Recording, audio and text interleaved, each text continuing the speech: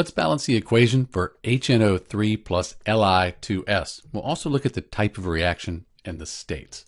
So we have nitric acid and lithium sulfide here. Let's take a look at the type of reaction first. It looks like the hydrogen ends up with the sulfur and the lithium and the nitrate there together. So that's going to be a double displacement reaction. That's the type of reaction. To balance the reaction, let's count the atoms up. We'll use a bit of a trick here to make it easier. We have one nitrogen, and then this whole thing here, this nitrate ion, NO3, we have it here and here.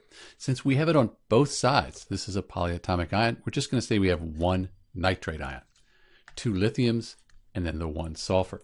Product side, two hydrogens, we have one nitrate ion, one lithium, and one sulfur. So that makes it a lot kind of easier and neater. You get the same answer either way. This is just faster. Let's see. We could update the hydrogens by putting a 2 in front of the nitric acid.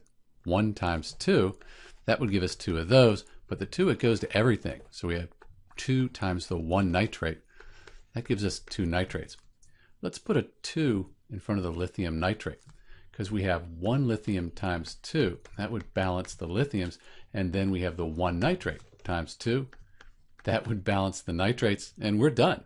This is the balanced equation for HNO3 plus Li2S. If you wanted to write the states, they would look like this. Nitric acid, that's a strong acid, that's soluble. Lithium sulfide is soluble, although it would hydrolyze into LiOH and H2S. But still, we're going to just leave this as aqueous here.